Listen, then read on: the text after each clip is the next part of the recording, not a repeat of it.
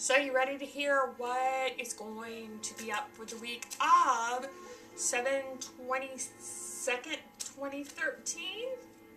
Hang on and we'll see what we get.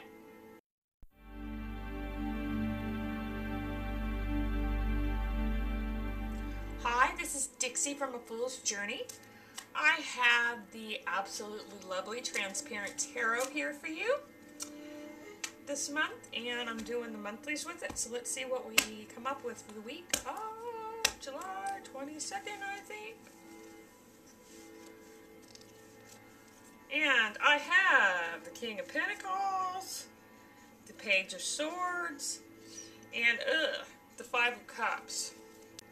One of the things that people do is they go out of their way to try and protect and provide for those that they love. Now, there's nothing wrong with that, but you can get into a situation sometimes where you stop feeling like the choices for other people are theirs, and you start feeling more like they're yours. This is particularly true of parenting, although it can be an issue for friends, for family, for, heck, it can be an issue for random people on the internet sometimes.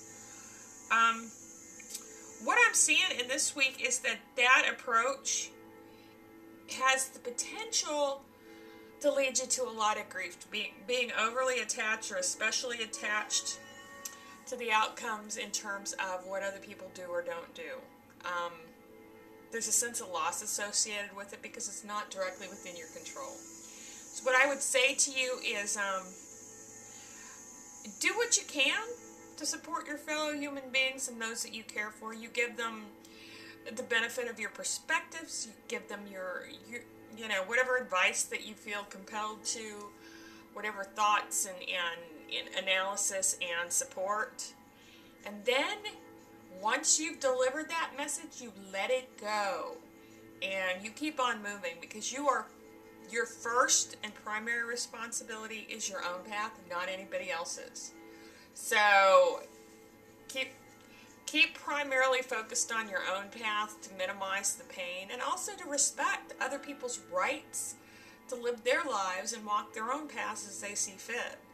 I mean, there's a point in time, even if it's your mom, even if it's your kids, even if it's your spouse, yeah, you're connected, yeah, you have a responsibility to give, and these connections that we have with other people are huge. They're very important and very enriching, but it can go too far, and this is a week where there may be a tendency for it to go too far. So be aware of that, and do your thing, speak your piece, but speak it once, and detach.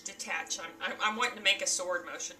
Cut loose from the outcome, and you'll fare best, okay? I hope that's helpful to you. Let me know if that jives for you this week. How'd it come out? Leave me a comment, subscribe to my YouTube channel, come to my site, get a consult. You know you want one. Thanks so much for stopping by and spending a minute with me. Take care of yourself. Have an awesome week, okay? Peace out. Bye-bye.